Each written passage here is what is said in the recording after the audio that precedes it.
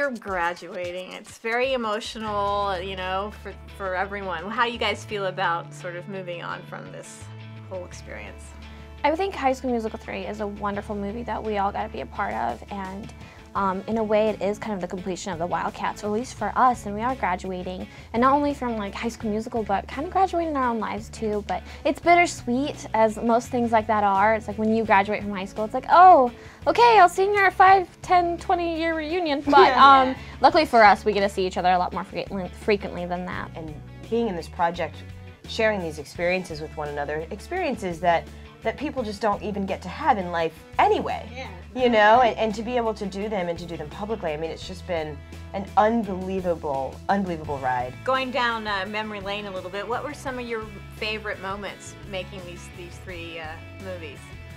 Musical moments, pranks.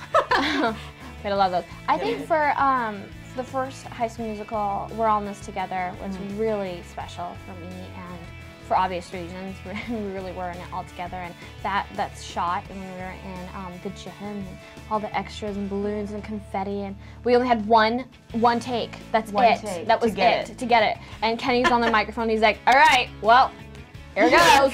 Try not to mess up." We're like, okay. And doing that and then catching that essence in the movie was wonderful. And the second one, watching Huma Huma Nuku Nuku Aquaba, which is amazing. It's on the DVD. It's Lucas's and Ashley's number where they're like in hula outfits, was wonderful for me because they were dancing like 30 degrees below. Yeah. I mean, even like little moments, like showing up to rehearsals again, and knowing that, you know, that how well we are received by one another. You know, that you're a little scared before you go, and then you show up and you remember that you're right where you were when you started. Yeah. What would you write in Chad's yearbook?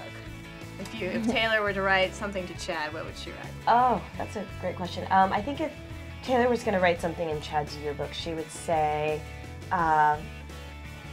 it's been fun, and yeah, I don't know, it's been fun, and you know, I'll catch you next time around. And how about for Ryan, what would Kelsey write in Ryan's yearbook? I think she would say something about his wonderful choreography. Like, loved your moves.